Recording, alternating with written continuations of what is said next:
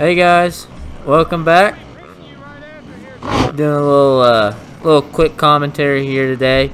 Not a whole lot to talk about. Kind of rode by myself most of the day. Really dusty. Lost the front pretty quick, and the dust made it hard to catch back up, if at all. I was just gonna try to stick with them in the beginning, but yeah, the dust was difficult, and felt pretty good today. I was pretty happy with it, so I'm gonna get right into it. Go ahead, green that beaver pond in 10 seconds.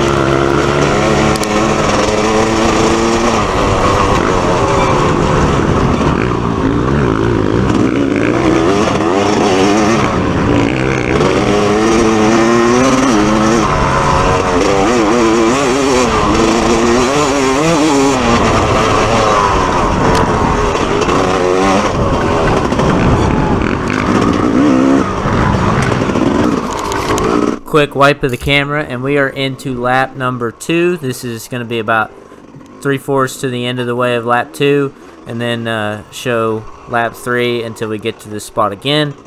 Actually, until the end of the lap, because the laps were really short today. We had a shorter track, brand new track though, so it was pretty fun. Got this cool little feature right here.